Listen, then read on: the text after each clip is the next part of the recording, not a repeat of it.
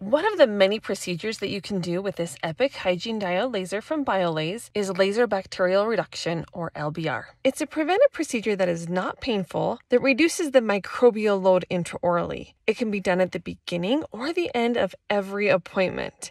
To do this, you're going to first give you and your patient the wavelength-specific protective glasses and a pre-procedural rinse. Then place and bend the correct disposable tip on the handpiece. Then when you're ready, you're going to activate the tip with the wireless foot pedal.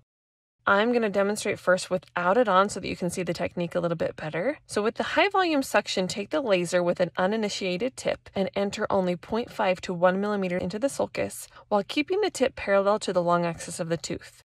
Direct the tip slightly towards the gingival wall, not the tooth, like so, and use a gentle exploratory like sweeping stroke, not a probing stroke.